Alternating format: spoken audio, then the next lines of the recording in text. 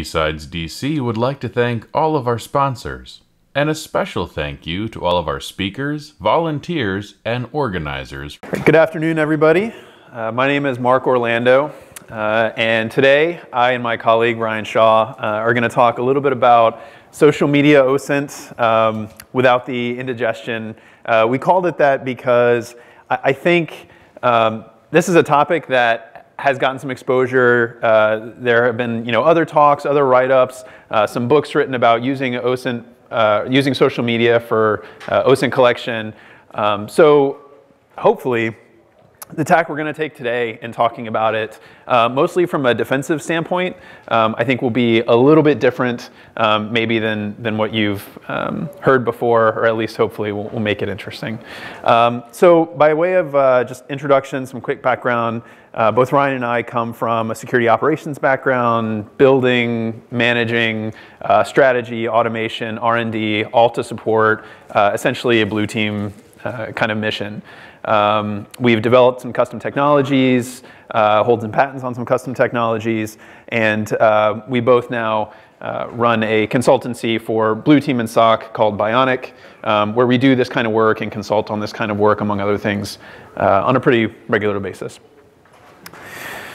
So first off, I just wanted to kind of set the ground rules for the talk, talk about what it is and what it isn't.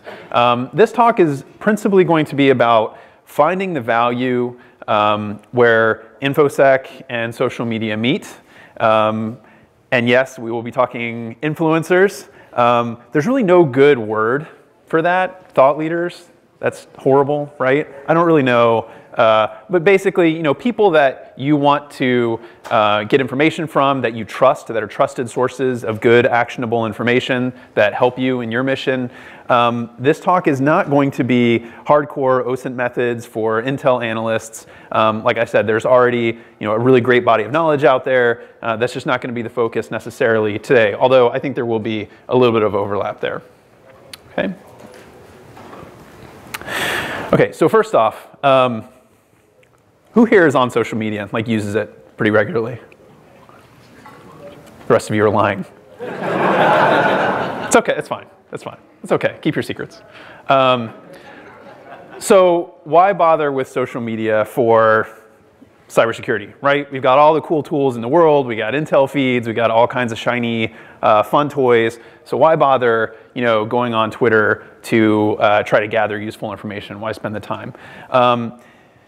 In my experience, in our experience, I think there are a lot of smart people there, right? Sharing, posting. There's some positive discourse happening. So there's a lot of value, I think, to be mined from social media. And I think, especially over the last couple of years, personally, again, I've seen a dramatic increase in the researchers and practitioners and other folks who really have valuable things to say, sharing information there.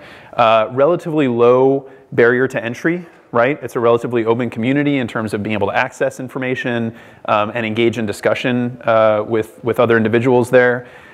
If you don't look at it necessarily as a resource for collecting all the things, and we'll go into kind of the signal to noise ratio and kind of cutting through that a little bit. If you understand that it's not necessarily just a green field to be mined for data and raw information, it can be very useful. I think it's a good place to go to understand kind of evolving tactics, techniques, and procedures, new vulnerabilities, new methods on the defensive and offensive side.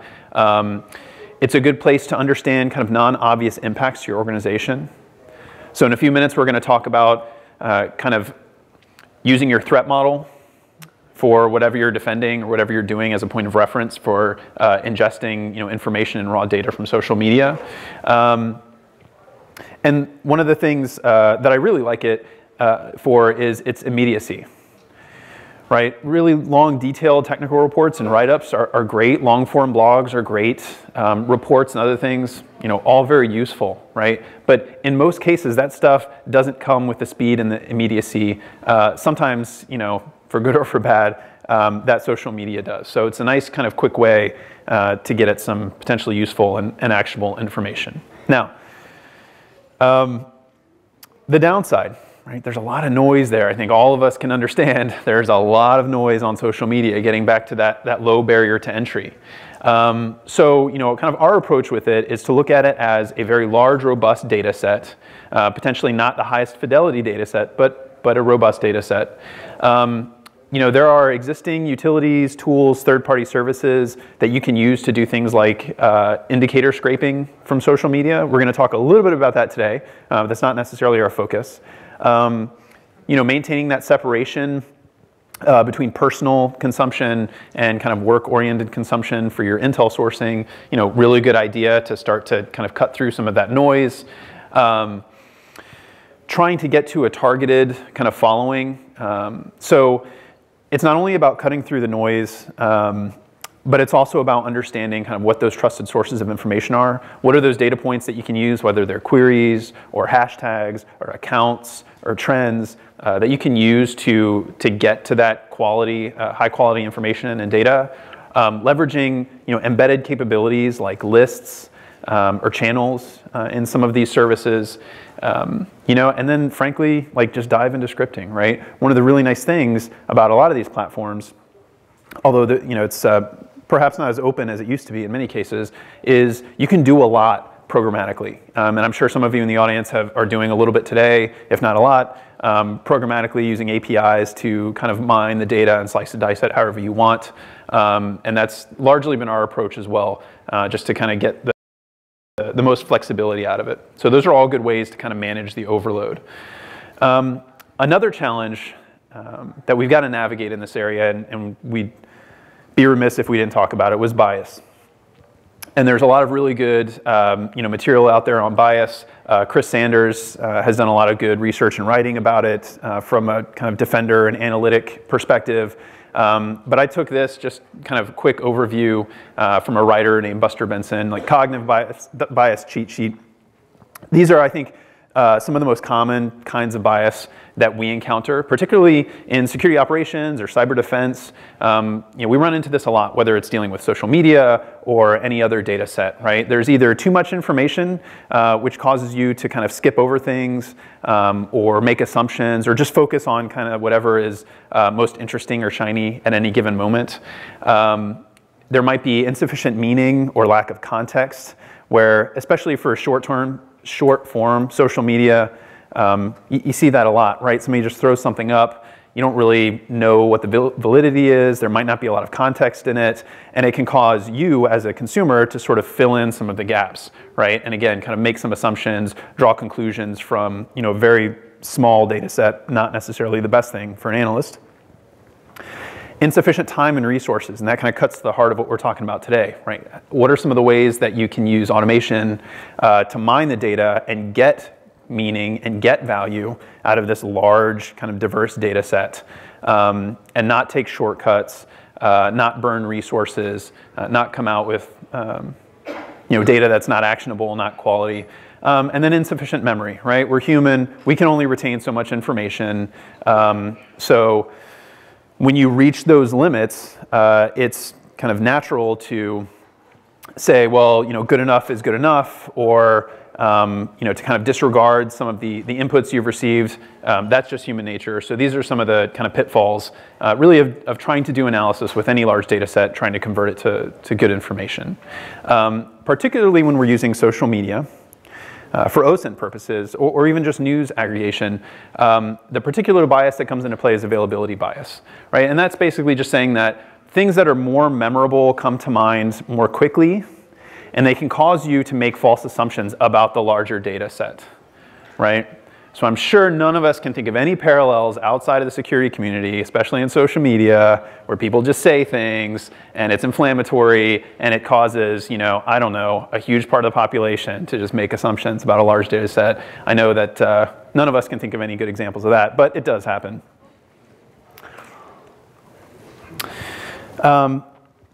Okay, so I promise in a few minutes we're going to start digging into the technical part of it.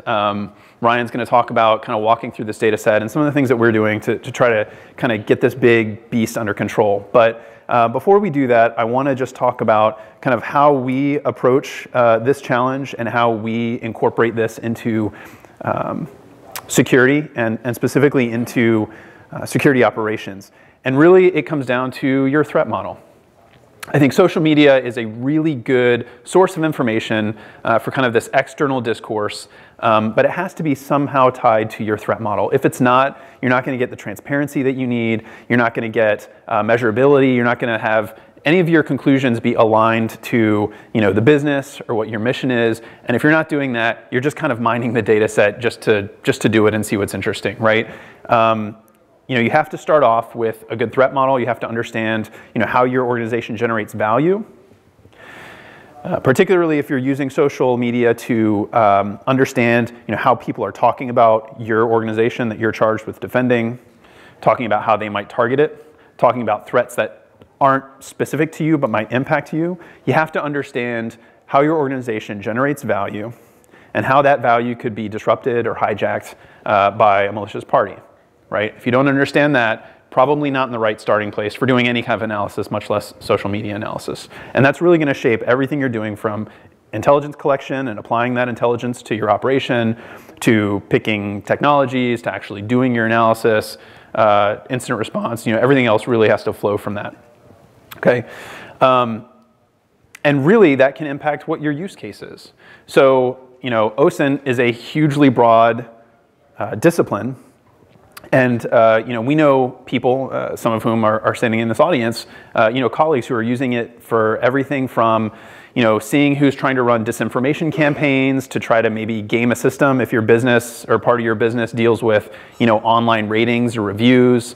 I think a lot of us are aware of kind of concerted campaigns to impact some of those services and sites. Social media is a good place to kind of mine to understand where people might be doing that. Leaks, doxing, that kind of stuff. Understanding maybe where people are registering, for example, false accounts to try to socially engineer your employees. I mean, there are, numerous different use cases for this kind of work. And we're going to zero in for our case study on, really kind of one specific service and one particular set of use cases, just because it is so incredibly broad. But we wanted to just kind of illustrate our approach with one of these things, okay?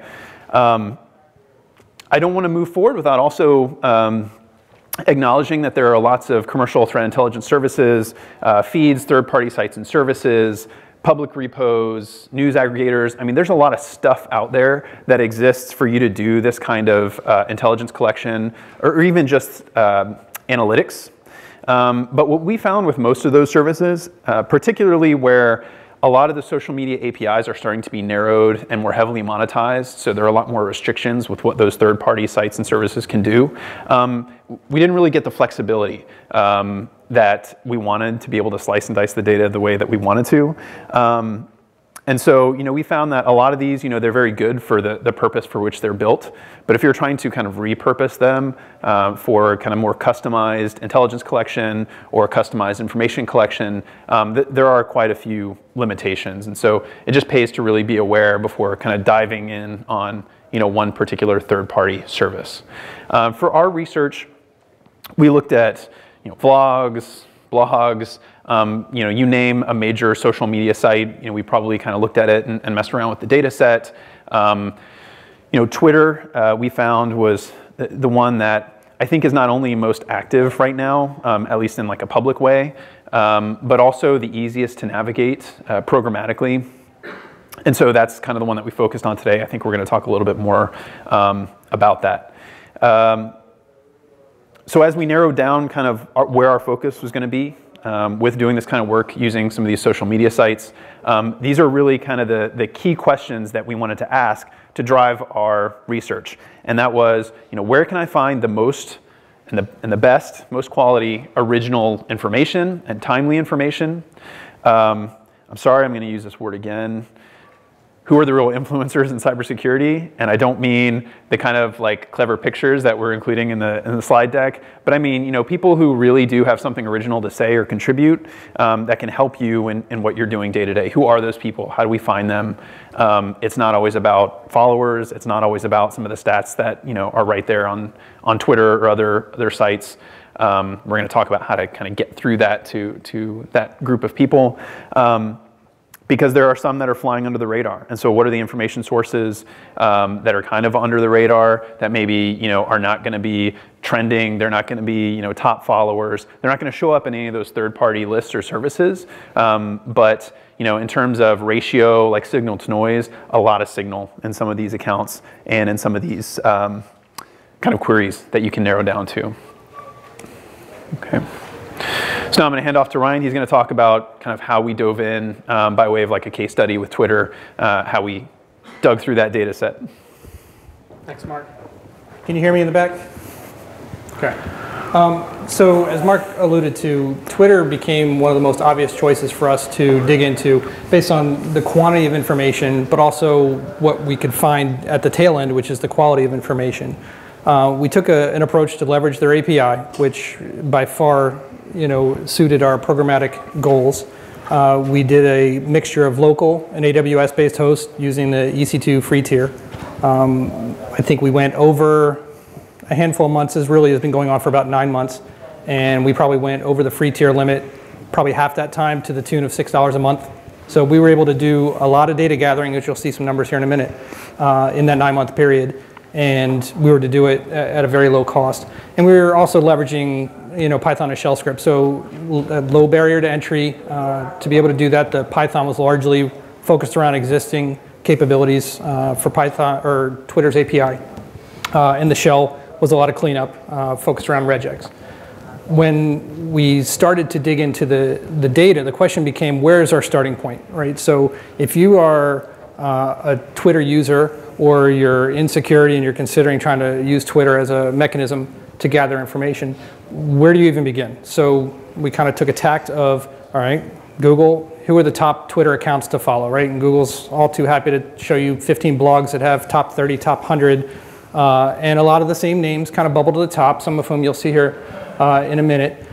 But then we pivoted off those, leveraging the API. You could dig into who's following those accounts. But also we knew of some specific accounts that worked in the kind of blue team and defense, malware analysis, and IR space that we then looked at who was following them and who they were following. So we kind of pivoted in a couple different directions off this, and we slowly built this list of 170,000+. I think over time it actually grew to over 200,000 users. So from there, we grabbed profile information, and we started to grab tweets in roughly a 200 per user quantity. And so for any given user, that's going to stretch back as far as 200 tweets would take us. You'll see for our influencers that range can be a matter of days, and that for some folks it's a matter of years. So it proved to be an interesting study in that. Now, is that a great sample size when you're trying to assess a given user? Probably not the best, and so an extension of this that we'll have moving forward is broadening the scope over a longer period of time, both in terms of number of tweets as far as time itself. And then actually digging in from there and seeing kind of where keyword analysis on the profiles as well as the tweets validate, are these people actually in security? Because of course, security people don't only follow and aren't only followed by people in security. So we had to then whittle down that massive haystack, where we had thousands of politicians that were being followed, and in some cases following. We have obviously tons of media, some of whom are more engaged and I would consider in the security community, others are more consumers. So having to kind of ferret that out both through profile text as well as actual tweet text to get into, just because I say I'm a security person, elite hacker, in my profile, if all my tweets are pictures of cats, am I really offering anything of measure in the security community? For example. Yeah, don't pull up my account yet, I haven't cleaned it. Ancillary to all that was actually a little related but extension capability that we built to scrape domains, and that sounds like a crawler, to touch a single domain page, right? So hand it a domain and it's going to go to the default page, and it's going to scrape any social media links that are on that page. It's not spidering, it's not following links on the page. So it's a low touch thing. The asterisks there represent the fact that I did find one site that someone had in their Twitter profile that immediately reported you if you visited the domain to an IP abuse list. So I had a great back and forth with AWS about why they shouldn't be concerned. And I said, really? No, just go to the site yourself, you'll see. And they're like, no, we don't want to. And so you got to still be careful, even if you're not scraping, right? You want to make sure you're on the right side of things. So as we dug into this, we kind of got to the point of what is the reality of what we're dealing with? If we're trying to get to meaningful content, there's no meaningful content tag, and we'll talk a lot more about hashtags as we go through, that everyone uses, right? It comes in all different shapes, all different forms. Different people have different backgrounds. We're going to talk about indicators and fanging of indicators, and people use different tags there. And then people just generally don't only talk about work all the time or specific malware or threat intel on their social media. So how do we actually kind of balance the noise to signal ratio more in our favor? It's never going to be eliminated, but the key is getting it so it's consumable. And this is one of the things that I struggled with. I'm kind of a goal-oriented person. I like to kind of check boxes. So when I get into Twitter and I'm following even 100 or 200 users, and I can't get through everything before it says I have more messages, like that to me is a daunting thing. And heaven forbid I'm actually trying to get meaningful content out of it, not just see what the latest talking point and other people going, this as a retweet into the Twitter echo chamber. So an example of this is as I narrowed down the accounts to what we considered really valuable for intel discussion, one SlideShare profile, as an example, showed up 4 times more than any other. And for some reason, it was this B2B contacts account that has nothing to do with security.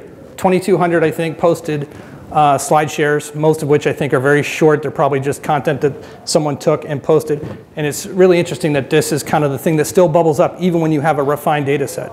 So it's not going to be perfect, but the key is if it really needs to get closer to perfect, you're going to have to do some scripting. It's not going to be something you're certainly going to do in the native client or a third-party client.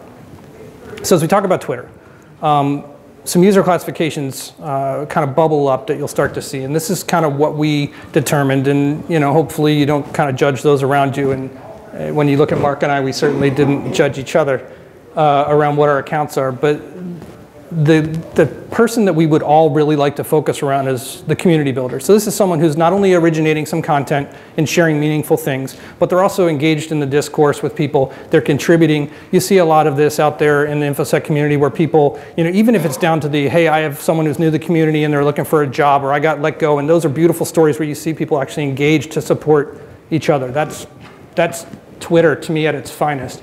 And then you kind of drop off a little bit. And it's not that these are necessarily bad roles that people can fall into as far as kind of their nature, but the soapbox person is really someone who's going to be more just talking at people. You're going to look on there and you're going to see tens of thousands of followers and following 3, and it's probably like, family. There's the ghost, which is someone who's been kind of just off the system, off the grid for a while. Maybe they were active for one period of time and either life got busy or what have you, and they kind of go dormant, or they never were really active. The lurker, which I've certainly been for most of my time, is someone who's kind of just taking in what other people are putting out there. Again, not bad things, just different ways of going. There are people who more consume content and then broadcast it back out there. Again, they're getting that message out, so not a bad thing. That fall into the echo category. The commentator is very similar to the echo category, where you're rebroadcasting content, but you're typically offering some kind of commentary, more than just kind of like the arrow pointing down this. I've done that. I've done that, the arrow down. Yeah.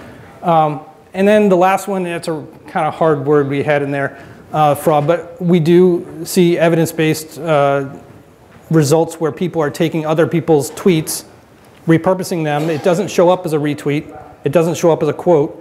It just shows up as original content from that person when clearly it is an exact same tweet we saw previously from someone else. And so that's disappointing. Sometimes that can happen just in the course of kind of cutting, pasting, and doing all that. I get it. But if you see it repeatedly, you got to worry.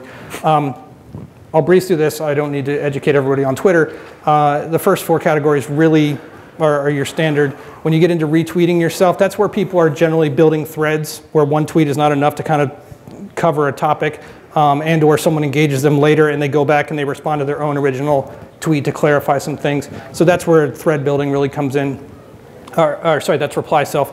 Retweeting yourself is more just kind of like, hey, I said something important, did you miss it?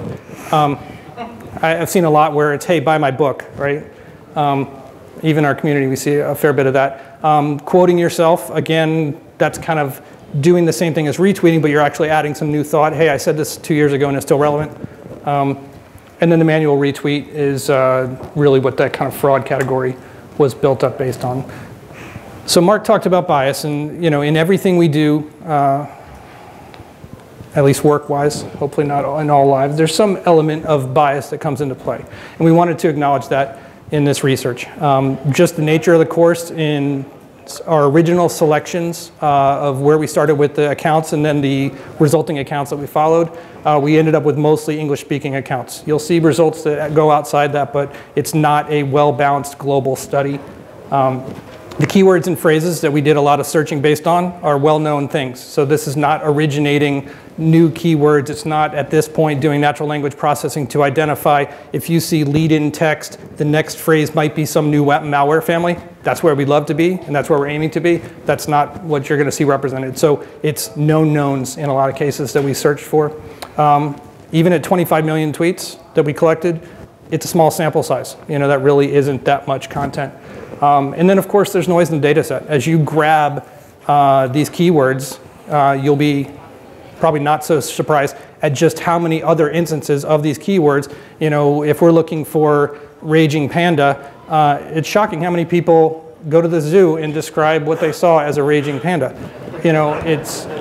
We'd like to think that there's Twitter, InfoSec Twitter, right, and that it's its own domain, but that's not the case, right? All of our stuff gets clotted in with everybody else. So what do we do? The most recent data set that we originated, what you're going to see in the slides, came from some work earlier this month. We wanted some currency.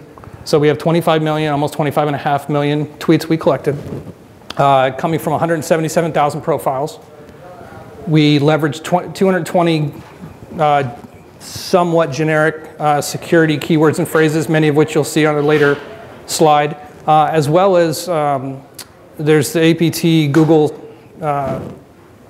spreadsheet out there that kind of talks about actor campaigns, actor tools, and actor groups and general names of all these things. We collected terms off there, kind of whittled out the stuff that we knew was going to be way too noisy, and leveraged a bunch of those terms to, again, see who's talking about the things that people would generally consider really interesting. And then you're going to get ancillary benefits by following those people. So what did that result in?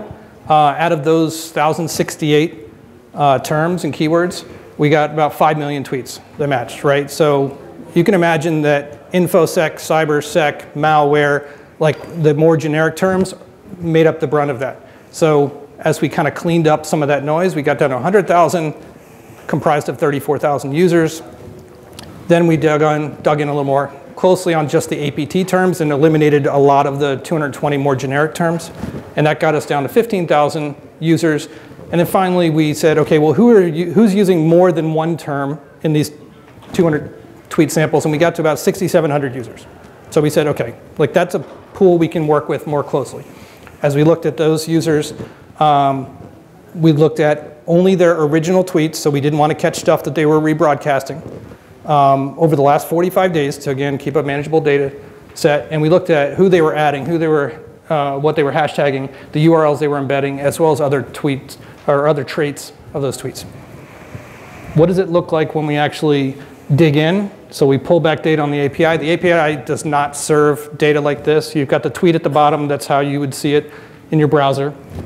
What you're seeing up top is basically our flat file data store of that same tweet. So why the delimiter of pound tilde pound? It goes back 15 years where we were working in data sets, and that's one of the few things I found that would never show up in URLs or other data that we were working with, so it just worked, and I've just leveraged that forever.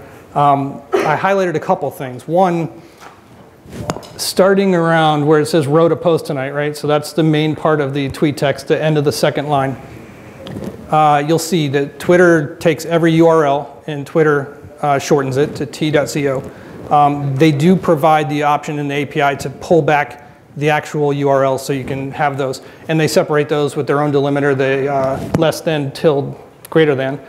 They do the same thing with the hashtags. So they don't encode those in any way, but at least you have those in separate fields. Really makes digging into the data a lot quicker. So kind of going back to that influencer discussion, kind of who are the most followed people. So just based on profile follows, you know, we had these 20 folks, and I apologize for the folks in the back. Sadly, I have to say that Pod2G was not on my radar at all. If you're not familiar with Pod2G, a lot of discussion about iPhone exploits, certainly a year or 2 years ago. So not something that was a focus of me professionally or personally.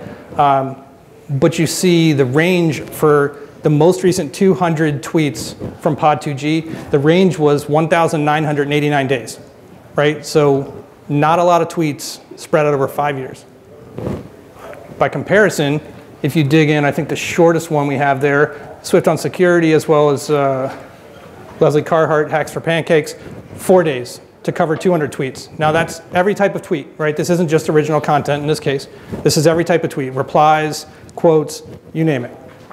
So, and oh, by the way, all of the slides, as well as all of our raw data, as well as analyses, as well as kind of tips on how to recreate what we did, all going to be on a GitHub that we're sharing. It's not there at the moment. It will be as we start rolling out data. I think we have about 18 gigs worth of data we're going to put up there for people to have at, as well as the scripts to recreate this entire environment on their own.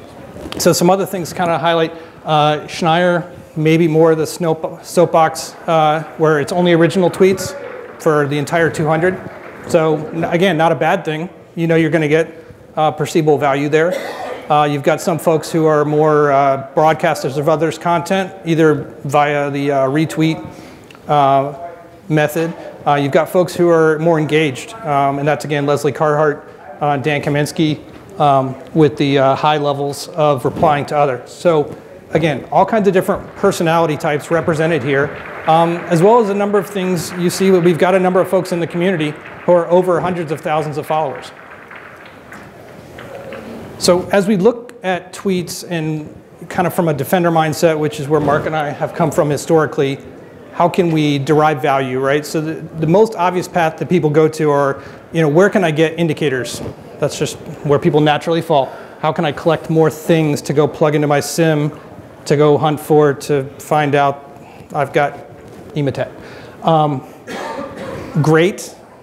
I think we all know that probably 1/1000th of indicators, if that, are actually useful to any given person at any time, certainly without any context. So that's really not where we want to end up. The goal there is actually probably to have that analysis to understand what are the actor TTPs, what are some behaviors I can start to build rules and logic around for my SIM, my SOAR, or other platforms, and actually start to detect these things regardless of what the indicators are. The infrastructure is all going to change. So some people are actually tweeting more that top level where we're talking about Sigma rules, we're talking about Yara rules. So that was one of the focuses that we had, was going into how do we get more to that actual net result. So again, there's a lot of ways you can get to that. You can do keyword searching, you can do hashtag lookups, you can try and just carve stuff out of raw tweets, not something you're going to do in a native client. But we found that both Sigma space rule as well as Yara space rule, right, case insensitive, provided a lot of relevant stuff with very low noise. That's not to say if you then go follow those accounts, you're only going to get signal.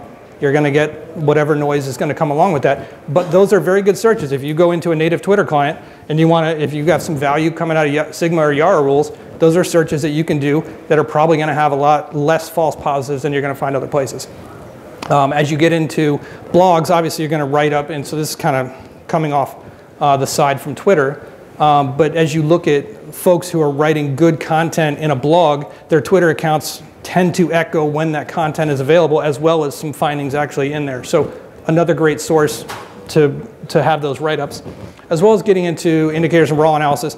Easier in theory to come by, looking up certain types of tags such as C2:, IOC:, or specific keywords for malware families. You know, if you look at NJRat, Scumbot's Twitter account is going to come up, and that's, you're going to see them, they skewed everything because they use not only the C2 tag, but they also use malware families, so they show up as really high on our list, as well as looking at sandbox URLs. So if you're interested in kind of seeing what's going out there in the sandbox world, there's a lot you can do to search there.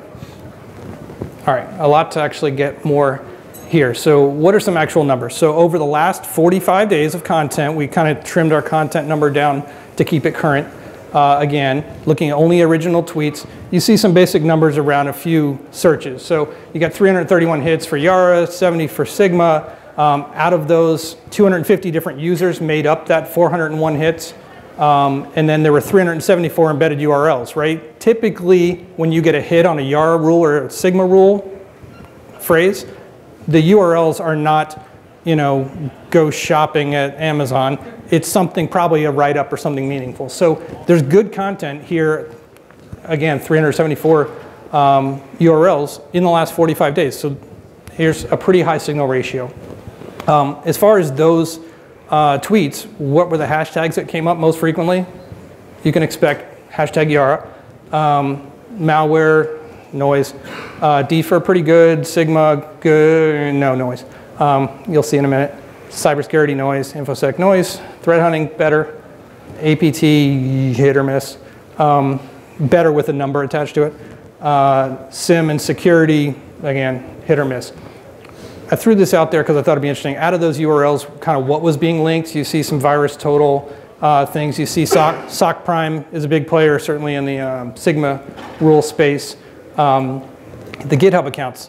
Tons of people are moving to using GitHub more as a social platform, right? And I say moving, there's people that have been doing this for a number of years. So certainly when you're getting into Yara and other rule logic, write-ups and other things, GitHub is huge. We're going to dump a whole slew of GitHub accounts. At first, it's probably going to be more exactly that, a dump. What we're going to look to do is actually navigate those and break them down by discipline. And so all of our content, that's where we're looking to go, is actually to have people go, okay, I'm either new or I'm working in a certain discipline or I'm looking to move to a discipline. So being able to go in there and say, okay, I'm looking to get into DFIR. So here are things specific to DFIR, slide shares, you know, speaker decks, speaker broadcasts, you name it. We're going to aim to have our GitHub kind of tie back to those things. If you are focused on IOCs, so not something, again, forget all the bad things we just said about IOC scraping. You guys, you're doing great work. It's, you know, a volume thing. So with that in mind, trying to keep those numbers down. When you look at fanging of indicators, which is a great way to keep them from just being, you know, red flagged by any number of systems that might already be aware of a given indicator. The most common things we're seeing are bracket, period, bracket, bracket D, bracket, HSXP, right? So simple ones there. The tag C2 and IOC. You see some numbers around the volume used there. Very similar numbers, 374 actually on the URL count. And that, I think that actually is off or low. But who is using those things most frequently? I mentioned scumbots. So again, we had 200 tweets max from every account. So clearly we're getting some redundancy in scumbots account. And that's coming from both the use of the C2 as well as some fanging. You see a number of other good accounts. These, again, are pretty good signal accounts if you want to be following. We've got some lists that you'll see later that are tagged or tied to my Twitter account, so you can go look at those and pull those. I recommend the one that is tied to this, the IOC and fanging indicators tag. You're probably going to get a little more noise if you go to the one that's actually focused more around the Yara and Sigma rules. I would actually do those searches explicitly. A little bit different when you look at the FQDNs. You're seeing a little more sandbox activity. You're seeing the paste bins, some fish tank, a lot of fish activity. And the hashtags, again, you're getting a fairly generic set of hashtags early on, but then you start to get into some malware families, and those can be valuable. You know, hashtag rat, your mileage may vary depending on the country. You know, but I think certainly as you get into Lokibot, Agent Tesla, those type of things, they're going to be more valuable to dig into. To that end, so this is, you know, the scale is based on prevalence for kind of those threat hunting keywords. So this is largely that APT Google spreadsheet terms extended slightly. Some things get skewed. APT 1, 2, 3, 4 all get skewed because if I search for those, I'm going to catch APT 11 through 19 as part of APT 1, right? So APT 11 and 19 will have their own numbers, but APT 1 will be the collective of all of them because of how the regex was working. Even in scripting, you're going to run into some challenges there. Fortunately, there wasn't too much noise out there for Fancy Bear. But there's a lot of value to actually be found out there. Looking at sandboxes, I thought this would be an interesting study. So there's probably, I want to say 5, 6, 7 more sandboxes that are live out there, and probably even more than that. They're not getting tweeted about, certainly not recently. So over the last 45 days, the left 2 columns kind of cover sandbox mentions. The right side is across the entire data set. So again, for some users, that's 4 days. For some users, that's 5 years. So you will see some inflated numbers when you go across the full data set. One interesting note was recently that any run is coming in about 720 mentions, whereas VirusTotal's 511. Historically, VirusTotal was much higher than AnyRun. So I don't know if this is a trend that people are moving more to AnyRun as far as sandbox, but it seems like at least in recent times that is more the case. You also see some of these more fringe ones down the bottom that were doing more specific analysis around Android, PDFs, et cetera. Those have kind of dropped off the radar. There's some country-specific ones in here as well. There are probably many more that we didn't hit just based on our user base and our ability to get through translations.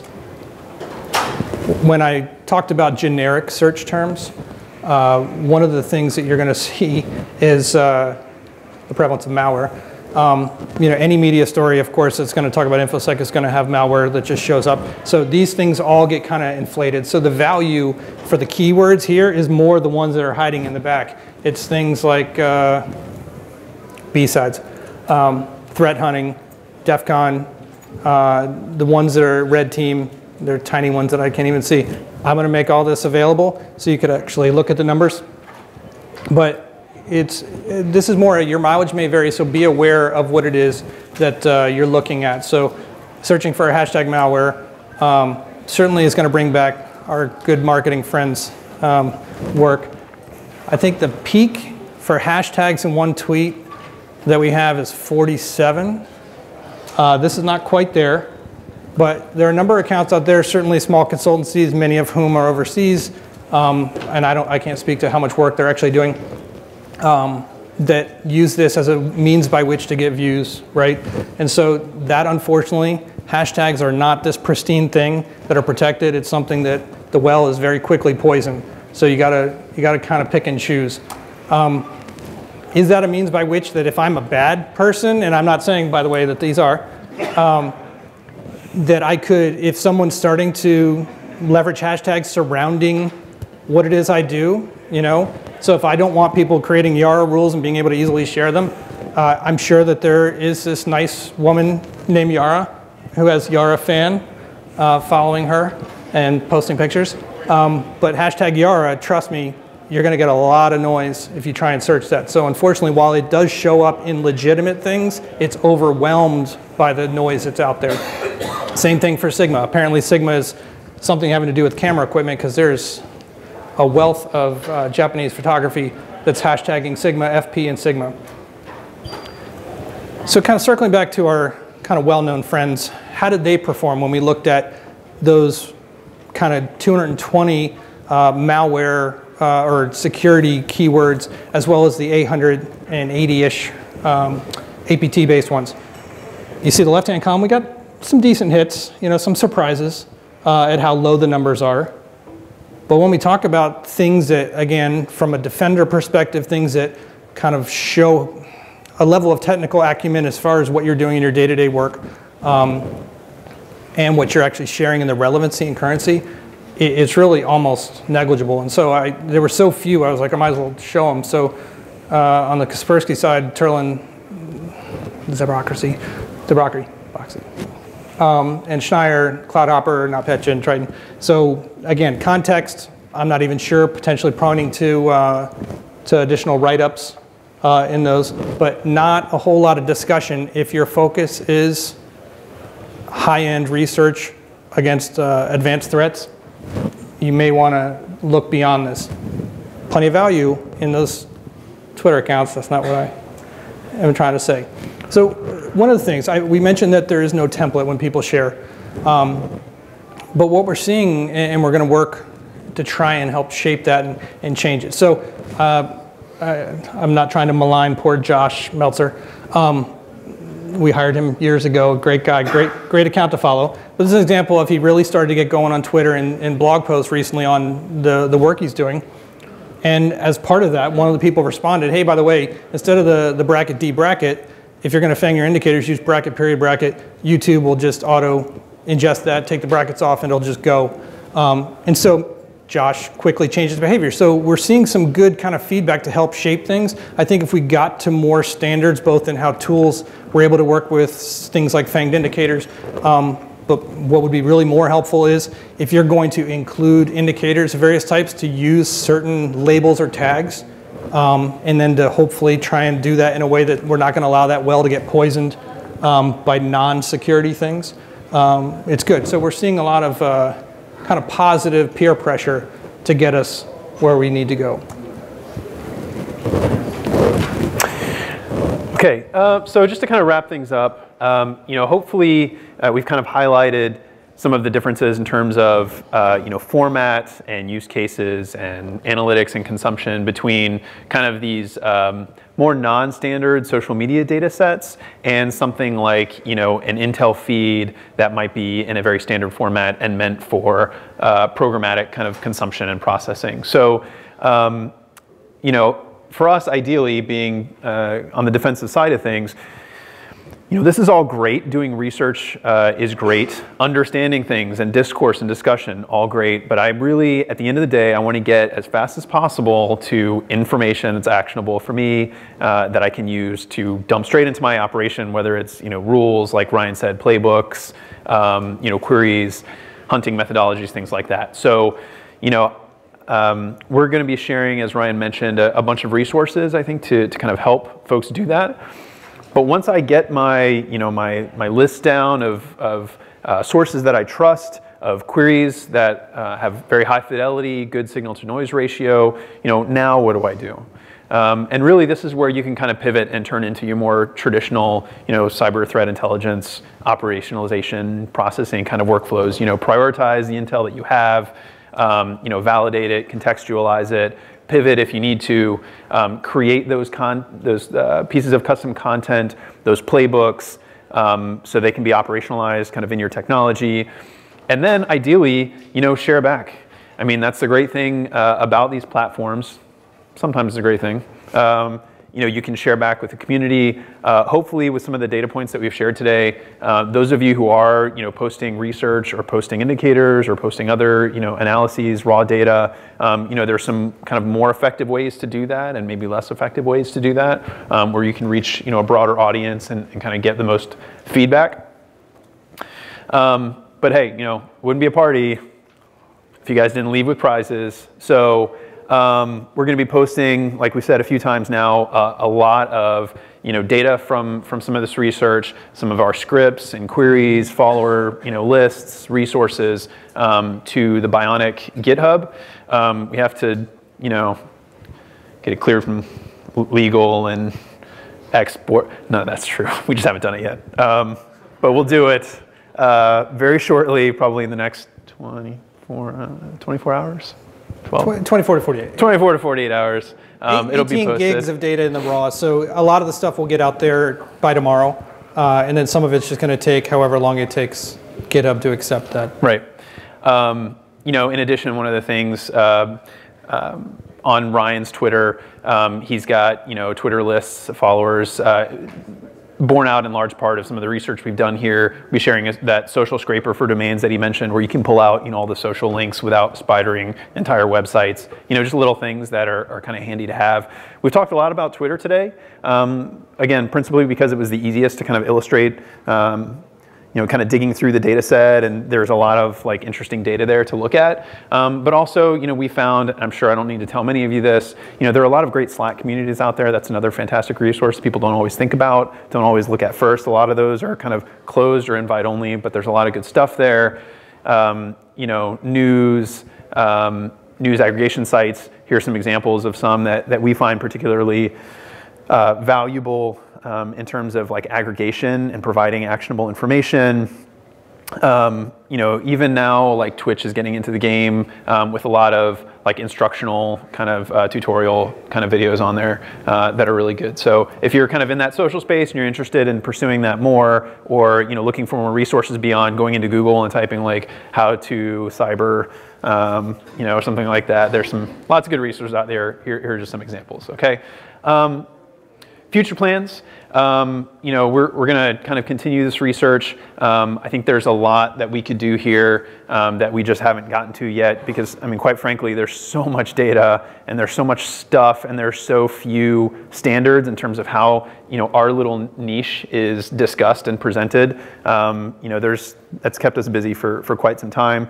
But we're going to continue to maintain the projects. And part of, you know, us sharing them is obviously, you know, we love contributions and collaboration, but definitely plan to continue making refinements to kind of what we're doing and making it more specific and actionable. And so, you know, welcome you to come find us. We're also on Twitter. You know, my feed is one of those mixed, you know, you're going to hear like InfoSec stuff. Be like, I watched Watchmen last night, it was awesome, and like, you know, there's gonna be all kinds of stuff. But yeah, feel free to hit us up and ask any questions either now or later. Thank you very much for coming out today. Thanks.